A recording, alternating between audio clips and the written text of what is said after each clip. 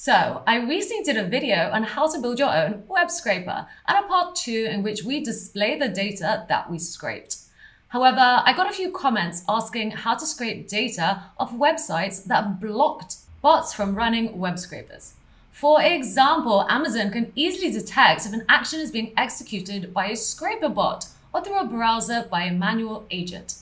In addition to this, some sites make scraping harder by changing their structure, making your Node.js web scrapers obsolete. What I mean by this is, see how they have nested the title element in this div? Well, it is common for websites to change this up, meaning you would have to recode your Node.js web scraper app and keep track of any changes made to the Amazon website. An additional reason it can be difficult to scrape a site is when pages are created dynamically, like in React, and will change based on certain variables or even browser sizes, kind of like for Airbnb or Etsy, for example. In this video, I'm going to show you 2 ways to scrape data from Amazon as an example. One is the free version in which we build our own Node.js scraper that will get us some of our data, but will come with limitations such as having to manually go from page to page and run the scraper over and over, put in time delays as to not get picked up as a bot, as well as have us keep an eye on if the website structure changes. This means that if we are using this data for an app, it could break our app. And the second way is a paid way, but is a more professional approach to getting data that you might see at a startup, for example.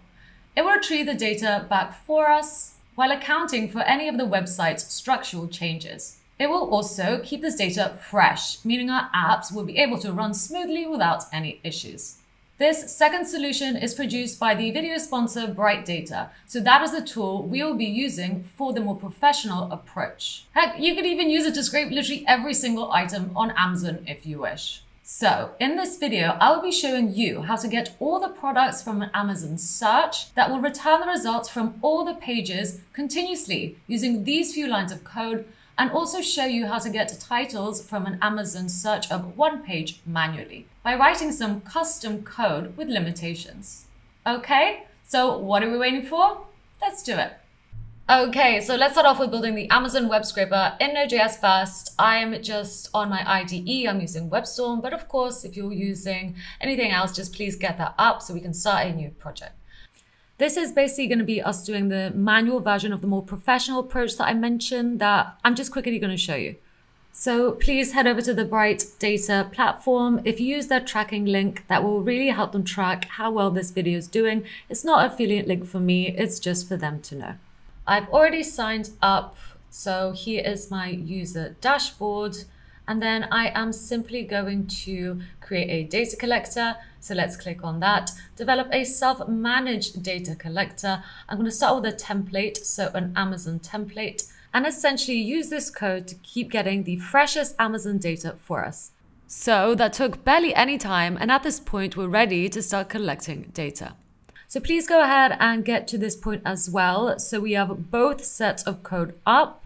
Once you're at this point, let's continue.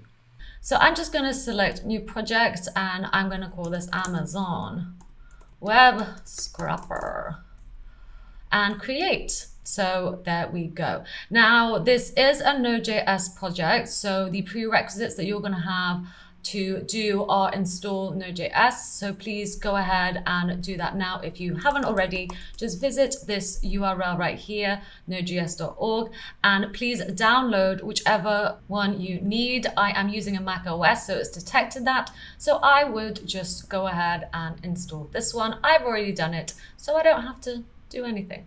So make sure you have that installed on your computers. And once you do, let's carry on. Now, the commands we're going to have to use first are npm init to initialize our project. Npm is a command that will come with the package that we just installed. You might need to do some extra configuration to get this. If you are struggling with this, please visit this URL here and follow these instructions. I do this in a few of my videos, so apologies to those who already know how to use Node.js. If you don't, hit me up in the comments and I will be happy to help you out. Okay, so making sure we are in the directory we just made, so Amazon Web Scraper, just type npm init, and I'm going to ask you just to hit enter, just use all the defaults values that they're giving. Is this okay? And hit yes. And this will essentially create a package JSON file that will get created thanks to that command and put into your Amazon web scraper. So let's just go ahead and wait for that to happen. And great. There's our package JSON file, and everything that we pressed enter to has essentially populated all these values. So our main file that we're going to be reading from is an index.js file. So let's go ahead and just create that. We're kind of working backwards by doing this. So index.js, you could have named it whatever you wish, but just make sure to change this file name if you choose to call your file something else. Now we're going to have to use two packages. So this example is actually given by Smashing Magazine. We're of course going to be adapting it to scrape a list of our choice, but shout out to Smashing Magazine. I don't want to take credit for this because I did figure out how to do it thanks to this article. So we're going to need two packages, as I said. One of the packages is Axios, and another package that we're going to need is Cheerio. So Cheerio will essentially let us pick out certain elements from a web page and work with them. So let's go ahead and essentially import those. So please go ahead and do npm I for install Axios and Cheerio. So just using that command right there, that will essentially install these two dependencies into here. So there we go, along with their versions. So if you're having any troubles and you're watching this in the future, then perhaps revert back to these versions. You just have to change it like so and install them again by running npm I. I'm of course not going to do that, but that is how you would do it if you need. So great, let's also write a script to start this. So start, and because we don't want to run this once as it's a tutorial, I'm going to want to keep restarting it. I'm going to use Nodemon to listen out for any changes on the index.js file. So let's go ahead and install the package Nodemon 2, as that will help us listen out for changes in our index.js file and stop us having to rerun the file over and over again. So great, now we've installed these packages, let's go ahead and write our function. It's a function that is going to help us fetch all these games from this URL right here. Okay, so I've just literally typed in games into amazon.com, and this is what returns back. We're going to get all the titles. Now, this is done by essentially inspecting elements. Okay, so I'm going to inspect, for example, this title element, and I'm going to use the class names in order to find those elements in the document. This is assuming that all the titles have the same class applied to them. And I mean, they should, right? Because they all look the same. I expect a developer would do that, but just go ahead and check. So that can, of course, be quite problematic because websites do change this up quite a bit. Okay, and that would render what we are doing obsolete. So for example, if you're using this code for an app that you want to keep fresh all the time, you're going to have to figure out a way to, check that your app isn't broken because this website decided to change its structure, because that is very possible. So that is one thing that you need to look out for. So let's write our function fetch games, right? So I'm going to use a functional expression for this. And we're going to use try and catch. So we're going to catch any errors, and I'm just going to console error the error so we can see if there are any errors. Now we're going to use Axios to get essentially that URL. So let's go ahead and provide this URL. This is the URL we want to scrape. Just make this a little bit bigger for you so you can see it's exactly the same. And this is an async function. It returns a promise. So we're going to have to await its response. And let's save it as response. And as we've used the await keyword, we need to make this an async function, right? So there we go. If you don't know what I'm doing, please watch my tutorial on async JavaScript. It's like a little mini series that you should be able to find on my channel. So once we get the response, well, that response data is essentially the HTML of that document. And now we're going to use Cheerio load to load in all of that HTML. And I'm going to save it as this variable. So this is just taken from the Cheerio documentation. Now we're going to essentially look for the class of each element. We're going to look for each element, okay, this whole thing, and we're going to pick the title, but having this code, you can actually pick out the price and everything else, because we're going to grab this whole element by its class name. So let's grab all of this, and actually we don't need all of this. So in fact, I'm going to take this class because all of these should have that. So let's check that out. We can specify that this is on a div if we wish. And let's just get this second class. So that one right there. Maybe this one too, just because you never know how many items in here are gonna have the same. This next one as well.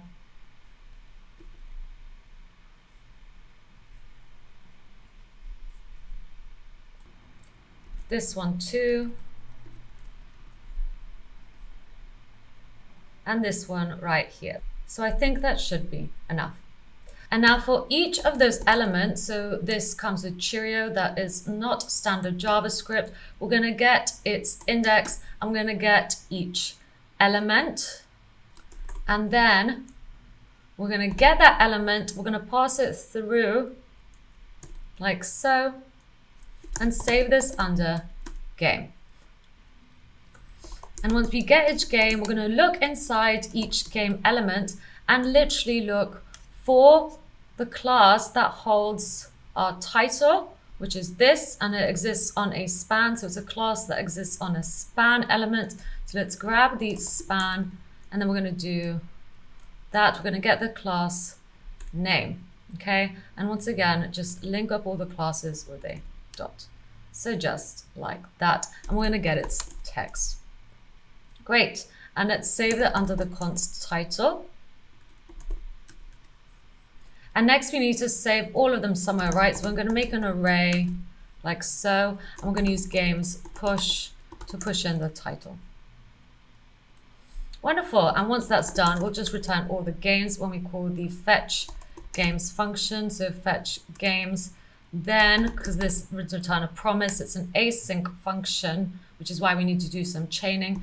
Games, I'm just going to console log out the games. So now if we look in the terminal, let's get up our terminals. So here's mine. I'm just going to do npm run start.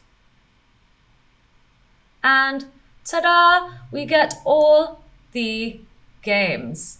Okay, however, you will notice that it's just the titles from this one page. Okay, I would then have to essentially go to the next page like so, copy that, replace the link, but of course after having to store this data. So already this isn't ideal for if you want to fetch all the games from an Amazon search. But if you're happy to do it manually, this is, of course, a great way to do it. Just be aware of its limitations in case you are using this for something serious like building an app and not just a personal project.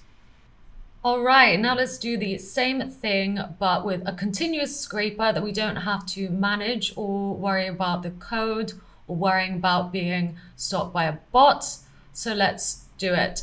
So this time I'm just going to go over to the Bright Data platform. So here we go. So let's continue where we left off. And once the IDE comes up, this is the template code that will get us products. I'm simply going to search for games, just like we did when I searched games on Amazon.com. I'm going to hit preview, and then it should return all of that page for us in here. So there we go. So that's really all I need to do. I'm going to finish editing, and here are my outputs. So I don't just get the title, I get the search URLs. I basically get everything, the rating review that comes with each Amazon product. Okay, and it goes over page by page, as you saw in the code here. It's literally doing the pagination for us. Now to get this, I'm going to initialize by API. And here we have the code for us. We are going to need our API token, but essentially Bright Data is going to give us all that data and we're just going to access it with a token. So let's go ahead and grab our token under settings, account settings, scroll down here and create a token. So let's go ahead and do that. That is my username. I'm just going to hit save and it will generate a token for me once I put in my verification code. So that was just sent to my email and I'm just going to paste it. Okay, and once we have our API token, we could just replace it in this code right here. So replace it here, get up your terminals, paste in that bit of code. As you can see, I have already replaced the bit that says API token with my actual API token. Okay, so this should come back with this with an ID, and then we actually have to grab all that data. So once again, grab this piece of code, replace the API token with your actual API token. Okay, so once again, I've replaced the string of API token, so the words, with an actual token here. And now I'm going to press enter. Whoops, that was way too quick. Let's run that command again. And ta-da, we get all of the products, literally all the products under games. So this scraper has not only got the products from the one page, but actually gone from page to page and got all the products under the games category. So there should be 7 pages worth. The main reason Bright Data is able to collect all this data in seconds is because it works through a proxy network, collecting and returning data from thousands of IPs at once. Cool. And of course, the benefit of this is that this code right here behind the scenes is completely managed by the team at Bright Data. So for example, they will always keep track of what exactly will return a product. So that is one of the perks. You don't have to do this, and you can choose to get this data continuously, or you could choose to get this data manually. Of course, if you have an app, you probably want to choose to get this continuously, and you don't have to worry about it. You don't have to worry about the code. You don't have to worry about being blocked by a bot, and you don't have to worry about Amazon changing the structure on you, because that's what we pay Bright Data to do. Okay, so hopefully that was useful. Once again, we have the way that we did it with our own code in Node.js, but of course we can only scrape one page and we might be blocked by bots, resulting in messages like this. And of course it takes time and we need to monitor this, or we could use a paid version which will continuously monitor the code for us, update it, and make sure that every time we make a call, we definitely get back products, and not just from one page, but many pages. So by now you would have seen 2 ways to scrape data from a website. A basic way that requires a lot of love and attention, and a more professional way that is much more hands-off as well as fast. We also didn't cover that using tools such as this one can help overcome captchas and web blockers, which is a big one, as well as help developers and companies with scalability and speed thanks to the ready-made templates and functions. With out-of-the-box solutions, you also do not have to worry about proxy infrastructure, as they take care of it, as well as provide you with structured data that is accurate and can be accessed via an API. And of course, we have already covered the coverage you can get using an out-of-the-box tool when we looked at the limitations of pagination with our custom code.